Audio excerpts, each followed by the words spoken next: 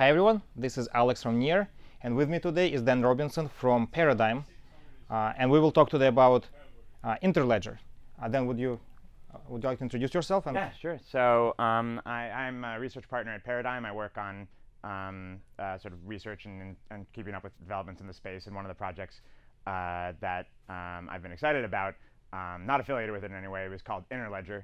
And I've been going around specifically talking about some components of it, but I figure we'll give a high-level talk about what Interledger is and how it works, and then get into some of the details about how it differs specifically from, for example, the Lightning Network.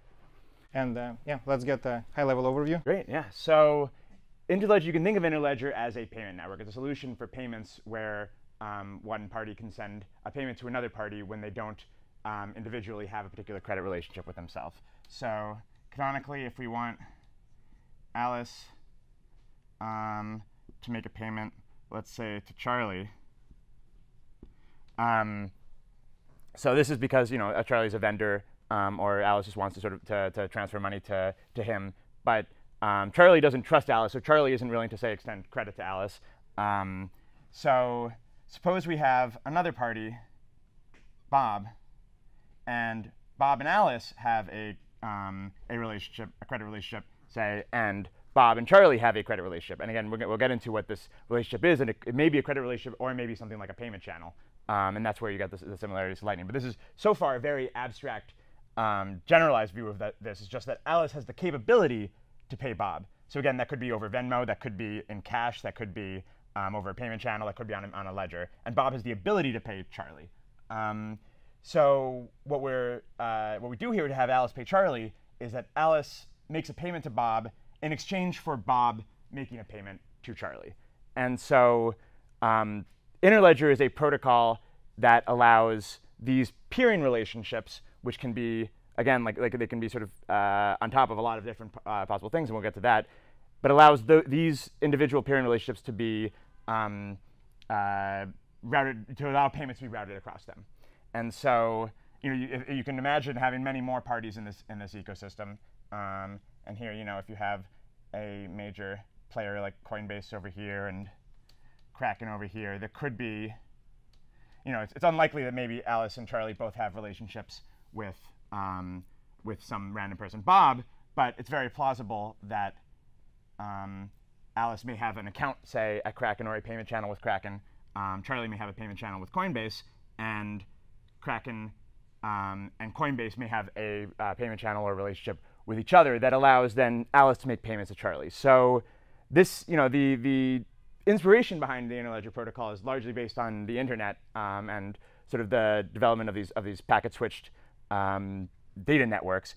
And so you think of it just as an internet where instead of Alice sending just data to Charlie going across a series of ISPs, Alice is sending a payment to Charlie, and it's being routed across these intermediate nodes.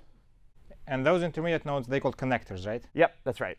So each of these nodes in the Interledger protocol is a connector, and they can have these peering relationships with one or more users. And so Alice here is a user who can send to another user by routing over these connectors. And so, assuming that on every step that's some sort of cryptocurrency, then we can have some sort of proofs that the payment goes through. But if we're talking about Venmo or like right. So we're well, that's a great question, and we'll get to that. Is how do we make this totally agnostic as to what this payment is? And what this relationship is, and what the currency is. And so if you do something like Lightning Network does, it really has to be a cryptocurrency, and it really has to be a cryptocurrency that supports this primitive called hash time lock contracts.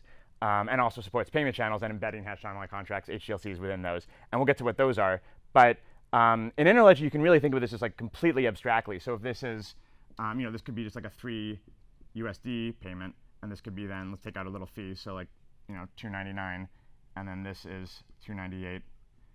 So here the payment could be done in dollars over again, like it could be over Venmo, it could be just a trust relationship, like this is Alice changing her Kraken balance. But there's ways to make this atomic, or as atomic as we need it to be, that prevent, for example, if Alice makes this payment to Kraken, that prevents Kraken from just keeping the money rather than sending it on. And so we'll get to that. But just I want to point out it really is Interledger starts at a very high level of abstraction. I usually use payment channels when I'm explaining it because in part that sort of makes the analogy to Lightning Network clear. But it really is much more sort of general than that. And I think you'll sort of see why when we talk about how they accomplish atomicity. Right. And yeah, so I would be interested to know how we make it so that we don't need to trust any two parties on the way. Right. So let's talk a little about HTLCs first. So HTLC stands for hashed time lock contracts. At least that's what it is in the Lightning Network paper. People use different things. And the idea of an HTLC is that it's a contract, which means you can put some money into it, and it can be unlocked in one of two ways. So it can either be unlocked by the recipient. So there's two parties involved. So like this might be here like Charlie. The recipient, by revealing a hash preimage. So that's a secret that the recipient knows that the sender doesn't know. The sender is able to reveal, and in exchange, the HTLC will just give them the money. This is when you would do one on-chain, for example. And the alternative way it can be spent is it can be unlocked is the sender can unlock it after a timeout.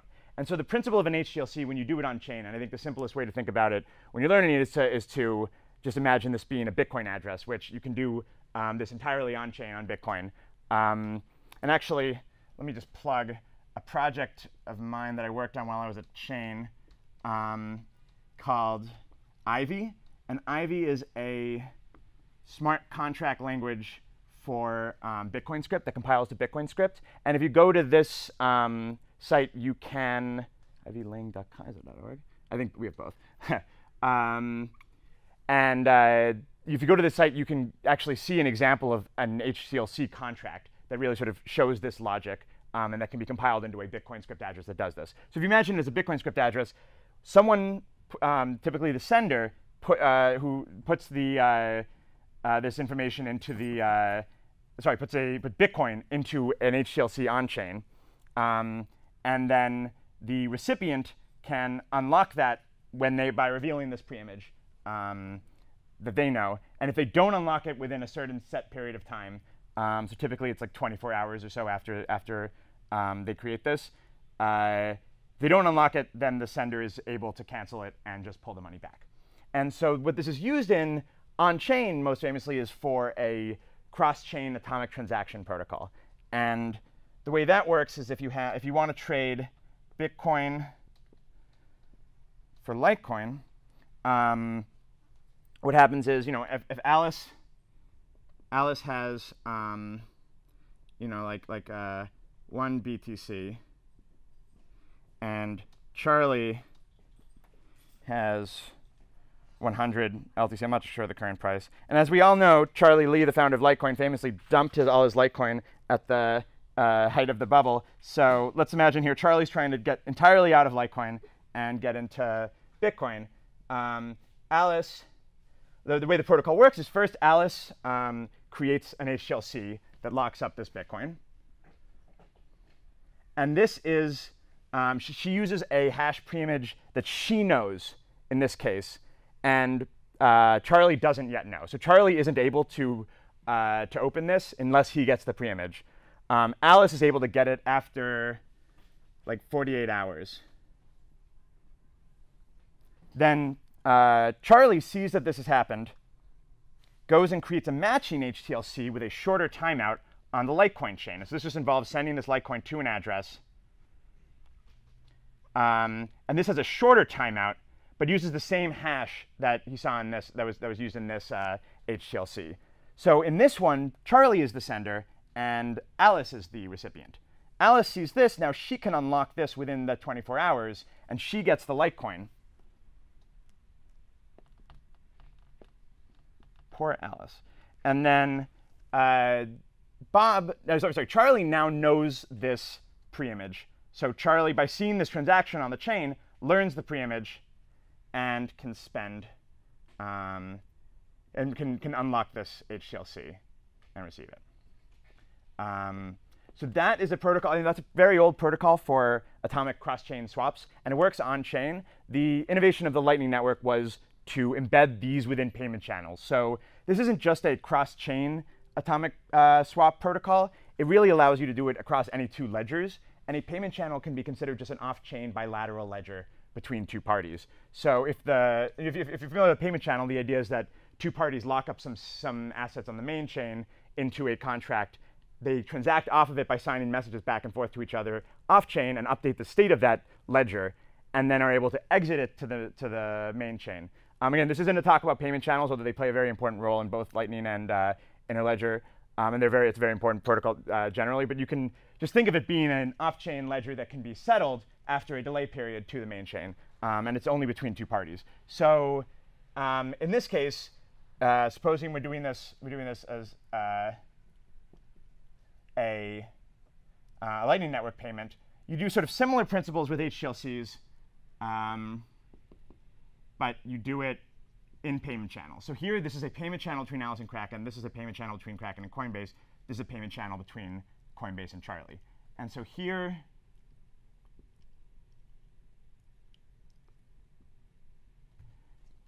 what happens is in this case, it would be Charlie generates a preimage, hashes it, gives that hash to Alice. Alice creates a 3 Bitcoin payment HTLC in her payment channel with Kraken. So Alice has some money in her payment channel with Kraken. She has some balance. Kraken has some balance. She has to have at least 3 BTC. She reduces that balance and gives that money that would be was previously hers, puts it into a contract. And this means that if you settle the payment channel to the main chain, you'll get an HTLC like this.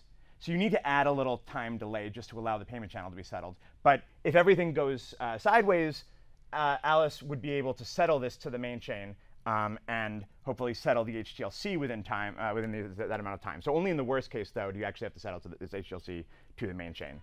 So Alice locks us up with Kraken, and then Kraken creates the same HTLC.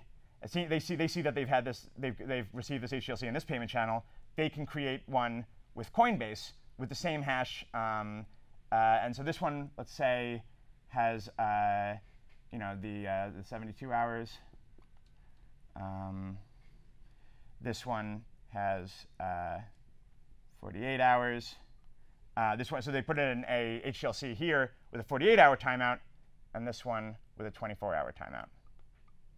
And so these timeouts, because you remember here, they have to be staggered, and sort of because if something goes wrong over here, then Coinbase needs enough time to actually claim. Then Kraken, if Coinbase claims this HTLC at the last second, Kraken needs enough time to use that preimage to go settle this one on the main chain.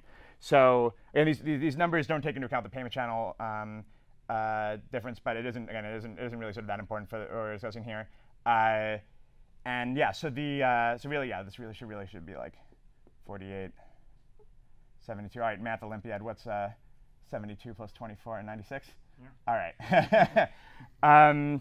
So they create these HTLCs. Charlie, remember, has the preimage. He reveals that preimage, and each of these payments can complete. So the analogy I use is that you know how lightning strikes. Lightning doesn't strike from the lightning strike that you see doesn't come from the sky to the ground. That's like there's a very sort of faint lightning strike, and you can see in the talk I gave at Stanford. I have a video of this. But if you just Google lightning slow motion, you can see this. The path that as it sort of goes down, there's sort of a very light trail that finds a path down, and lightning strikes up. So here you see these sort of like these ions being charged here. You see these HTLCs being locked. The actual payment happens after Charlie reveals their preimage. So Charlie gets paid first before Alice has really sent any money. She's locked up some money, but she doesn't send anything until Charlie receives his money. Therefore, by telling Coinbase in their payment channel, saying here's the preimage, please settle this HTLC in the payment channel. If Coinbase doesn't comply, they just settle to the main chain. Coinbase, so Coinbase reveals it to Kraken. Kraken reveals it to Alice, and along each of these steps, they complete it. If at any point something goes wrong, they can settle it to the main chain. So again, what I've just explained here is how Lightning Network works, because in Lightning Network, you're embedding these HTLCs within the payment channels. Right. But obviously, then you can only use cryptocurrencies. That's right. So one problem with this protocol is that these relationships really have to be either on-chain, just like I'm on a blockchain with you and I can send you an HTLC on-chain, which tends to be a little slow and expensive, or inside a payment channel that supports HTLCs. You could conceivably imagine that Venmo could add support for HTLC-based payments or something like that. It's a little fanciful. Banks have talked about, as part of their blockchain research, like, ooh, should we be supporting HTLC-based payments? I think it's kind of a non-starter, and one of the reasons is that I think there's a much better way to do atomicity than this. So that's one downside that you identified there, is that it has to be on something substrate. This payment relationship has to be on some substrate that supports HTLCs for this to work. Another downside is this griefing problem, the risk that what happens. Remember, in the happy case, all this money is locked up. So this is a total of almost 9 Bitcoin locked up. What happens if they're all waiting for Charlie to reveal his preimage, and this is information that's uniquely in Charlie's possession? What happens if Charlie doesn't reveal that preimage? This money stays locked up for at least 48 hours, because if Coinbase just cancels this, is willing to cancel the HTLC with Kraken and try to free up this Bitcoin, there's always a possibility that at the last second Charlie will come in, settle the payment channel, and settle the HTLC. So the money all along these hops is locked up for at least 48 hours if Charlie doesn't reveal that preimage. And here again, like you can cancel it after 48 hours, but it's still there's 3 Bitcoin in this like major payment throughway here between Coinbase and Kraken. Imagine they've got a big payment channel with each other, and Lightning Network liquidity is a little expensive. Any old user receiving a payment can just grief any intermediary, the entire chain of hops, by just withholding this preimage. And this, right now we have this like Lightning. They talk about supporting 20 hop payments, but realistically, I mean, it's debatable whether that will be the best architecture. But one reason is that the longer this payment is, the more people Charlie can grief. So if this goes to a lot of other nodes in between, each of these steps is 3 Bitcoin that gets locked up. So it's linear in the number of hops that were. But also each one is 24 hours longer, right? Yes, but and this was on the Lightning Network people pointed out to me. If once Charlie doesn't reveal this preimage, after 48 hours, Coinbase can safely cancel the HTLC with Kraken because they know Charlie won't claim it. So that if Charlie's griefing everyone, then the problem is it's only 48 hours. If Coinbase or whoever's in this position decides to grief everybody, then everyone before them is locked up for 72 hours. Right. So it's still a linear griefing attack, because what they actually lose is the value of this Bitcoin for that 72 hours. So they lose, I guess it's like 9 Bitcoin days of capital lockup, and they cause some multiple of that to be lost along each of these hops. But like the hop now, let's say it's 20 hops. Yeah. This person can grief Alice for 20 days. Absolutely, yes. Alice and whoever, yeah, this person can grief this person and Alice, and lock up this money in this channel, which again, it's a pretty bad attack. It can be done by anybody along the chain. And the thing is that you're just routing a payment here. You don't actually know Charlie. You thought you were just being friendly and routing a Lightning Network payment for a small fee. When Charlie does this to you, you don't even receive a fee if Charlie decides to just cancel the payment. If Charlie doesn't complete it, then this party, the HTLC gets canceled, and you actually get nothing for having that lockup. So that's a problem. The final problem, and this is one that's gone a little more mainstream, is people used to talk about a multi-asset Lightning Network, and this would be more similar to what Interledger actually potentially provides, and that's where you have one of the hops being a hop in some other currency, or have multiple hops there. So the use case here, and this is one thing that's part of the broad Interledger vision, is if I make a payment to you, I shouldn't care where your money is, who your account is with, who your payment channels are with. The network should just find a path to you, and I shouldn't even care what currency you want to receive. The currency I want to send and the currency you want to receive don't necessarily have to be the same one. All I care about is getting you the money that you want in the currency that you want. And we can imagine just finding a path here. Part of that would be finding a path that includes an exchange rate. So here Coinbase is acting as an exchange, essentially, where they're receiving Bitcoin along this hop, but they are paying out Litecoin here. So it's potentially very powerful because this gives you a kind of off-chain exchange. The downside when you try to do this with HTLCs that are enforced on-chain like this has is that the Coinbase, so Charlie here, let's suppose maliciously, that this is, or not even maliciously, this is a very potentially useful use case for Lightning if you want to treat it just as an exchange, is that Charlie is the one who's just trading his Bitcoin for Litecoin, because remember, he's dumping. When he actually creates this chain of HTLCs, he locks in a particular price for Bitcoin and Litecoin, and then he has 48 hours to decide whether to complete that or not. And what that gives him is effectively a free option, an American-style call option, where he has the right but not the obligation over those 48 hours to buy Litecoin for Bitcoin. So if the price moves against him, then he might decide to cancel that trade and just not let it complete. And so, Coinbase thought they were just routing this payment, but actually they end up with this liquidity locked up for a very long time, and also, executing this trade at what turns out to be a bad exchange rate for them. So it gives Charlie this free option. Mm-hmm. So how does Interledger address all of those? Great question. So and also, I assume Interledger doesn't have those 100 hours. That's right. And the reason that it doesn't, I'll explain in a second. So Interledger does use HTLCs, but it uses them at a slightly higher layer that isn't enforced by the payment channel or whatever this payment mechanism is. So all of this in Interledger, all of this needs to support is just the ability for Coinbase to pay Charlie. So here's how Interledger supports this. Let's talk first just about, imagine we just have a, because this is sort of just a general, more general insight. Suppose we have just Alice and Charlie. Remember, let's go back to trading. We want to trade 1 BTC for 100 LTC, right? So Charlie wants to send this to Alice, and Alice wants to send it to Charlie. The problem with just Alice sends it first to Charlie, and then Charlie sends it next to Alice is, what's the problem with that? Well, Charlie will keep the BTC. Right. Charlie could cheat Alice by just aborting the protocol at that point and keeping everything. There's a problem because right now Bitcoin is kind of expensive.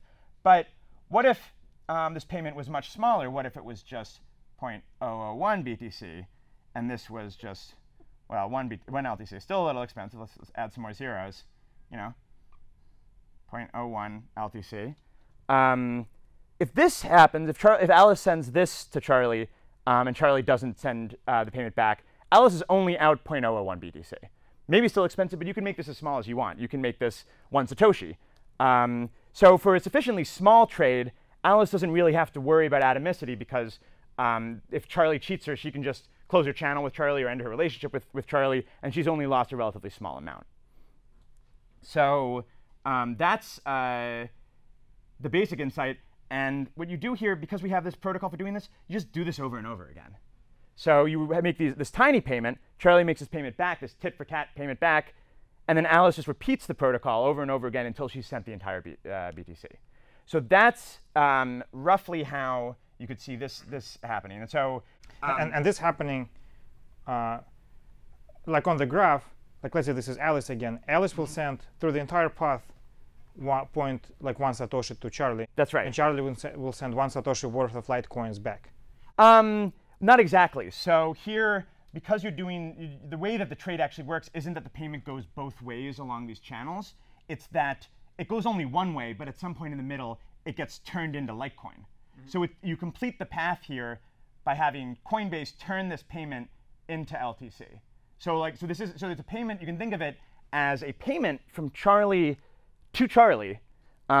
This address, this being his Litecoin address, like payment channel over here, and this being his Bitcoin one, where the outgoing thing is Bitcoin, and then by the time it makes it back to him, it's turned into Litecoin. But the natural concern here is that each of those links has a latency, right? Yes. So let's say they're super fast, they're like 0.05 seconds. That's pretty slow, probably. That sounds like about right. Right. If I'm sending 1 Satoshi, waiting until I receive my Litecoin, I guess if it's Charlie, it's the other way around. Then in order to send like 1 BTC, that's going to take me years. That's absolutely true. And so that's maybe the biggest downside of this is that a large payment if you have very small amounts of trust along this, takes time proportional to the size of the payment. I think that isn't necessarily that big a concern, and I'll talk about that in a second. But just to sort of explain how the mechanism of this works, we still do an HTLC because we still want people along the way to know. We don't just optimistically send this this Satoshi, because then we don't know, someone along the way steals it. We're not sure who. So we still do an HTLC, but we do it. It's not enforced by the inside the payment channel or whatever the payment is, because in fact, even if it was a payment channel, it wouldn't be worth enforcing it with an HTLC, because just the gas cost or the fees of actually creating that HTLC output and settling it costs around it's around 50 cents, I think. And so any payment below 50 cents on the Lightning Network, by the way, is not enforced by these payment channels. So if you're making payments that small, you are trusting your immediate counterparty that they won't sort of abort the protocol and have you lose that money. So that's the sort of the dirty secret of that Lightning doesn't actually use these HTLCs in this way. But you still do it at the higher layer. So you create an HTLC, and this is for let's say it's 1 Satoshi for now. And because it's not enforced by the base chain, we can have this be a very short timeout. So this could just be I don't know, 15 seconds or something. And then this timeout could be 10 seconds, 1 Satoshi. Oh, annoying fees here. And this one could just be 5 seconds. I'm not sure about the exact times they want to use. 1 Satoshi. And each of these they call this, I think, a hash time-locked agreement. It's something enforced between Kraken and Coinbase that they can detect that their immediate counterparty has cheated them, because they haven't received a message from them, but they claim that they did, and that's a problem between them. It's not enforced by the ledger, and it doesn't matter to anybody else. So if you lock up all these Satoshis and then Charlie completes this payment, Charlie receives a Satoshi. And it's just up to what happens is Coinbase reveals the preimage to Kraken, and then Kraken potentially cheats Coinbase here by not actually making this payment or updating their payment channel to pay this 1 Satoshi. But in that case, Coinbase knows that and able to close their payment channel with Kraken. It would just be sort of a silly thing for them to do. So that's sort of how the protocol is built on top of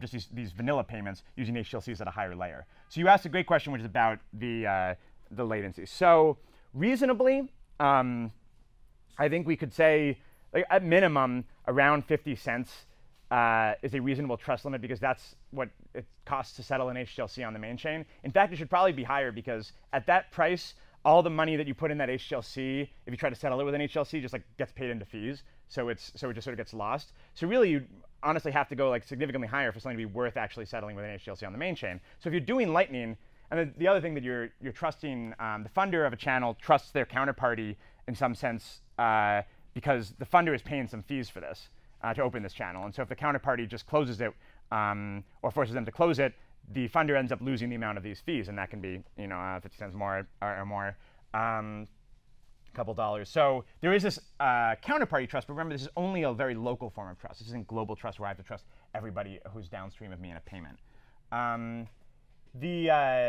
So I reasonably think this doesn't have to be 1 Satoshi.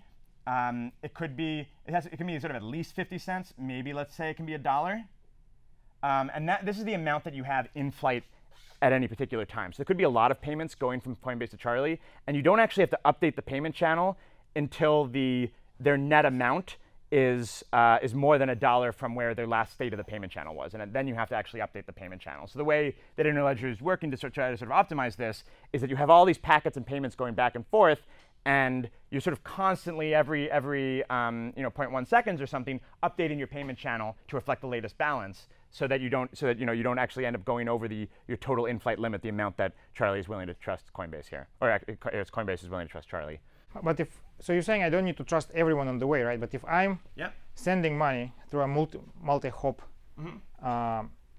like a sequence of connectors, and someone very late in the sequence doesn't send money, then effectively I just lost my $1, but I'm not closing my channel. No, so wait, you haven't lost it, because remember, we're doing this with this hash time lock agreement. So you haven't even updated your channel yet. All you've done is entered into an agreement with Kraken. And here it was this is immediate. Oh, so it's going to be Kraken who loses money in this case. No one loses money, actually, if it doesn't complete, because I've locked up this Satoshi for 15 seconds, and we say, okay, this one Satoshi is reserved for this particular payment. And if I get this preimage to this hash, I will pay the Satoshi from Charlie to Kraken. Kraken says to Charlie, I will pay this one Satoshi for this preimage, but they haven't actually made any payments yet. So if Coinbase doesn't complete it, then they just time those out, and it's very similar to but on the other way, then it's on the other when it goes backwards, right? So Charlie closes. Right. Somewhere on the way, someone can choose not to send that $1 now. It's not one Satoshi anymore, That's right. So who, in that case, someone does lose money, right? Well, it's gonna be let's think about what happens. The actual protocol for doing this completion here is at first Coinbase reveals the preimage that they learned from Charlie to Kraken, and then they update the payment channel so that this payment goes through, and Coinbase's balance is $1 higher. So what could happen here is Coinbase reveals that preimage, and then Kraken uses it to complete this payment from Alice or from Charlie. So Kraken gets this money, but Kraken doesn't update this payment channel with Coinbase. The only person who's been cheated here is Coinbase. And Coinbase still pays Charlie. Coinbase has already paid Charlie when that thing happens. So that's the key idea here, is that the last payment, the recipient receives the money before the sender has even sent it. And along each step, you can only be cheated by your immediate counterparty. And so Charlie can cheat Coinbase, Coinbase can cheat Kraken, and Kraken can cheat the other way Charlie. around, right? I think it's the other way around. Yep. So what happens, right? Charlie reveals the preimage, and then Coinbase. Yep. So Coinbase can cheat Charlie, Kraken can cheat Coinbase, and Charlie can cheat Kraken. By the way, you could flip that. So there's no particular reason why the protocol for updating this couldn't be Coinbase makes the payment and then Charlie provides the preimage. Right. So so you could sort of have that cheat go either way. And so the question is, do we know the structure of the network? Or so when again, it's easier for me to think that this is Alice. It's a separate entity, right? But let's say Alice wants to pay Charlie, and she happens to be connected to Kraken. Does she need to know how Kraken is going to send it to Charlie? Or does she just say, Kraken, if you have any path to Charlie, please complete this payment? In the Lightning Network, they use source routing, which means that Alice tells Kraken exactly the path to go. And I believe they have onion routing, in fact, which means that Alice can tell Kraken just the next path to take and give a unencrypted blob of data that Coinbase will then be able to unencrypt to find out the next path to go. In Interledger, they use something more similar to what how the Internet protocol does routing, where Alice just tells Kraken the final Interledger address, the ILP address. And the ILP address, again, I don't want to get too much into the details about that, but it's sort of like an IP address in that it includes in it some information about how to route the sort of default way to route this payment, because it's the sort of network you imagine is structured in this hierarchical way. So just by telling Kraken this address, Kraken then knows the best path to sort of continue that packet's path to Charlie. So so we call in Interledger, we call these packets because again they're these very small, economically relatively insignificant amounts of payments that are just made in quick succession in order to complete this large payment. So you asked about the size of the payment. So again, we can do $1. If optimistically you say we could do, you imagine we could do 10 updates. So first of all, it's not a limit on. I want to say it's not a limit on. You don't have to. Alice doesn't have to wait for Charlie to receive this payment. It really is just Alice and Kraken have to update their payment channel balance this frequently, and if the amount that they have in flight ever goes above or above that amount, then they have to cancel. But I guess. So the question here is, if you can do maybe we can do 10 of these per second. So that's like $10 a second, even at this minimal $1. Quite realistically, Coinbase and Kraken can have a higher in-flight amount than that. But the bottleneck will be the slowest of all of them, right? Yes, that's right. But although if Alice has multiple paths, she can send packets along all those paths. They can all go through maybe this massive throughput between Kraken and Coinbase. So if Alice has multiple parties with uncorrelated failure probabilities, then she could conceivably just send packets across all those. And again, they could maybe even all find their way along this one sort of like superhighway here. But yeah. I guess important. So if I understand correctly, importantly, Charlie would only lose money if specifically his neighbor. That's right. So it's all local trust. It's all trust with your immediate counterparties. Charlie doesn't have to trust anything about the system, and this is what makes it, I think, superior to the Lightning, the ledger enforced HTLC model, where you can be griefed for a very long time. Here, Alice can only be griefed for like 15 seconds of 1 Satoshi, which is nothing, or $1, which is very little. In the griefing model, yes, it doesn't necessarily mean that Charlie can steal any money, but the griefing of losing like the whole 3 Bitcoin for 72 hours potentially is just like catastrophic compared to the cost of losing $1. And it's not localized. So Coinbase didn't do anything wrong, and Kraken is still griefed for this amount. So that's sort of the problem with that, and why I think it's much harder to solve with a reputation system than something where here, when you're opening a channel with someone, really only has to be local reputation. So yeah, so I said, I think Coinbase and Kraken, they're very well-known parties. Only one of the parties in the payment channel needs to be semi-trusted by the other. So one of them can be anonymous. Sorry? Oh, I thought you were saying that the sender has to be. It can be, but it could be. You could switch it. So like you could say again that Alice makes the payment first, and then Kraken shows her the pre-image. Mm-hmm. So if you just change the protocol in that way, or just along each of these steps, you could have the burden of cheating fall on whichever party you want. So if you imagine like not, for example, a very well-known party, but a pseudonymous party, even one that has reputation, or like a gray area. Something like people were willing to trust Silk Road with a lot of their money, certainly for a short period of time. I think like Shapeshift is a good example here of a party where people are willing to take the counterpart. We're willing to take the counterparty risk that Shapeshift would steal some of their money when they sent it, because it was only for a few seconds, so there's no custody that's going on for a long time there. And Shapeshift has been around and has a lot of reputation that they would lose if they fail to complete these payments. So each of these parties can be kind of thought of as like Shapeshift. When they're routing these payments, because they're receiving one kind of payment and they're paying another and taking fees. And so yeah, so I imagine again, even in a totally pseudonymous network, even in a decentralized network, it's quite possible people would be willing to trust a relatively high amount to parties that are at least somewhat well known and that have a good reputation. But how do you? So say I want to send a payment. I never used Interledger before, yeah. So I need to find someone who will trust me, even though I'm completely unknown entity. That's not necessarily true. You could find somebody who you trust and open a channel with them and just give them the burden. So one way to do it would be you could do it even where you're receiving this, but you just make an upfront deposit and say like, when we close the channel, I will lose this amount, Alice will lose this amount to Kraken, and then you can do these payments, and Kraken will know that they are the most they can lose in any by Alice aborting the protocol at any point is less than the deposit that Alice has with Kraken. One more point that I want to make about that, because I think it's interesting, is over time. So when this initially happens, maybe Alice makes a deposit that's covers whatever she'd be able to steal.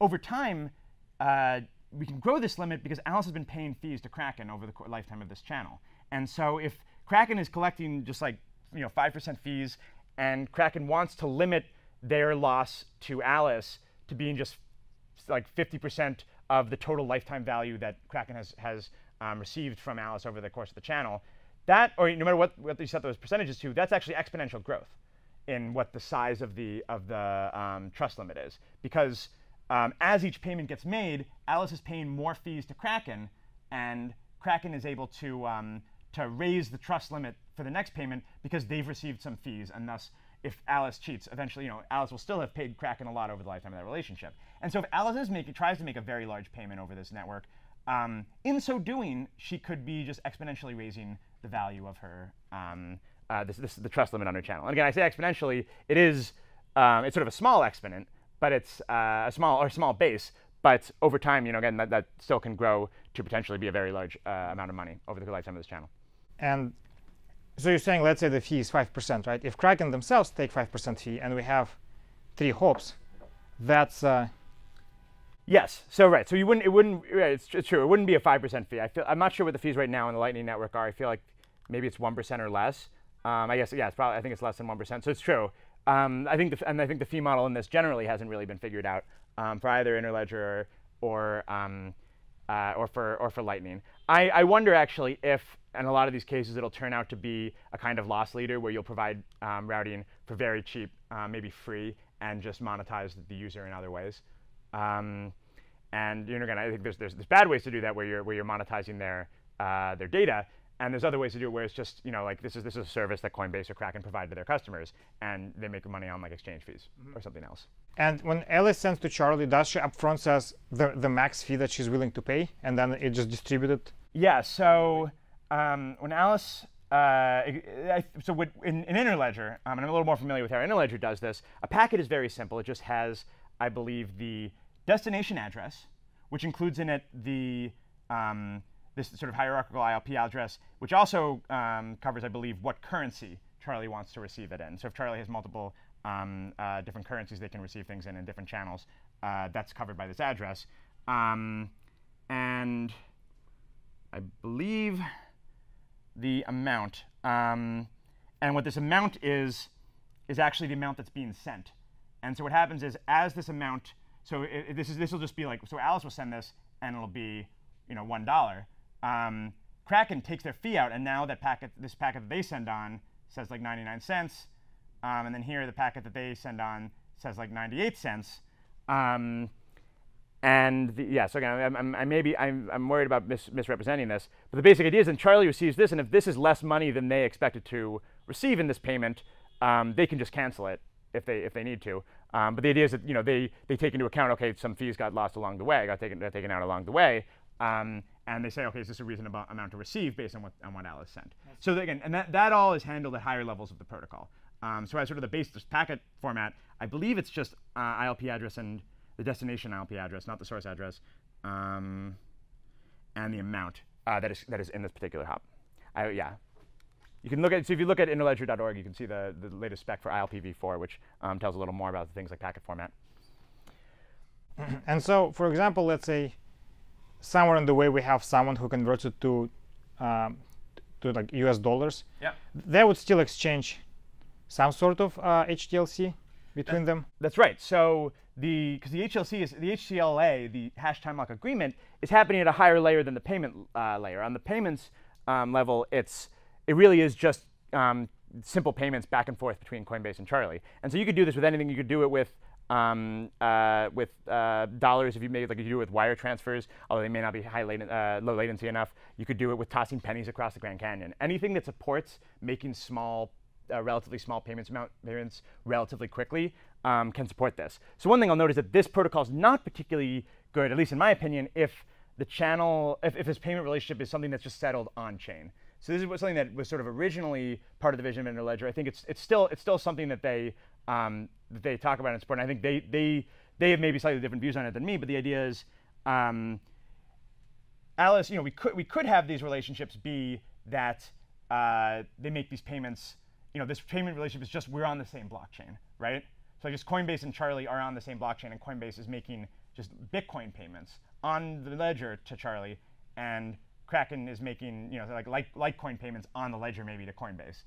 And this is not as good a protocol for that because the cost of doing and latency of doing an on-chain payment is much higher. Also, in this case, you're saying like each link would be on-chain. Right. So if each link is settling on-chain rather than just by sending signed messages to each other in a payment channel, which is practically free, if they're settling on-chain, it's sort of hard to do these many tiny payments. And that's where maybe like the idea of using an HTLC on-chain gets more attractive. My opinion, though, is if you're using instead of using HTLCs on-chain, you can just open a payment channel on-chain and do the micropayments protocol over that. So I really don't see much of a use actually for these ledger-enforced HTLCs. I think the micropayments protocol is superior. And so feasibly, again, let's say that at some point we're converting it to fiat, and then from here, let's say it's a Venmo payment, right? Yep. So these two entities, they are unlikely to be sending like $1 to each other over any sort of, because that also costs money, right? Yep. So the expectation is that they will have like a significantly higher limit, and they will just accumulate and then settle it within like 10 days. That's right. Yep. And these settlement, for example, it doesn't have to be Venmo. If this is Coinbase, you can imagine this settlement just being Coinbase updating Charlie's USD balance, which is already a trust with a very high. Exactly. So because Charlie's willing to say like I believe that Coinbase, I can hold this credit relationship essentially, and this was one of what I think in Interledger they called the enlightenment at one point, was realizing it was originally a protocol for these cross-ledger atomic transactions, where these entities like Coinbase that were ledgers, where somebody would be, or Bitcoin, the Bitcoin ledger was treated as like this is a ledger and we're settling on that. The realization is that Coinbase here, maybe they're running a ledger, Venmo's running a ledger, but in some sense they are just another connector. It's a credit relationship that Charlie has with Venmo. So again, this isn't because Venmo isn't really exactly participating in the protocol, but you can kind of imagine this being Venmo being another hop on this, where Alice makes a payment to Kraken by updating their Venmo balances, and again, that's really just a payment sort of rippling through another semi-trusted counterparty there. Actually, a very trusted counterparty in that case. Yeah, right. It's an interesting fact. Cool. Did we cover everything, or there's something else that is? Yeah. So I mean, I think that's most of what I know about ILP. I'm very focused on, like I said, this HTLC issue, and why I think so. If you want to learn more about that, you can see my my talk at the Stanford Blockchain Conference. HTLC is considered harmful, and that's online. The video and slides from that are online. Yeah. I mean, I think that's basically Interledger. And again, I think it's a protocol where potentially it could be a payment channel protocol across every blockchain network. It's a payment channel network that can go across every blockchain ledger, allowing payments from anyone who has any cryptocurrency into anyone else without them having to worry about the currency that they're sending being the same as the currency that they're receiving. And yeah, I mean, I think it really does have the potential to sort of connect, at least on a payments layer, connect a lot of different blockchains. And Interledger is live, right?